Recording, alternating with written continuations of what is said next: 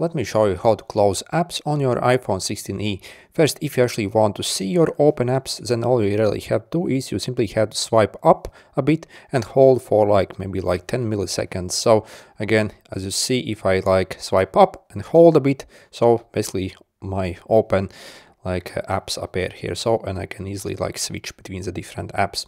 So if you want to close an app, simply we have to swipe it up, so like this, and we simply have to do it for basically all apps we want to close. So again, if you want to close all apps, unlike on Android where you have a button to close all of them, we have to individually close each app. Also, you can actually use two fingers at the same time to do it. For example, let's see, I can actually close two apps at the same time. So again, if maybe your phone feels a bit sluggish, again, go over here and simply close your apps.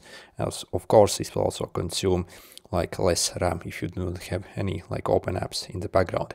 Anyway, good luck.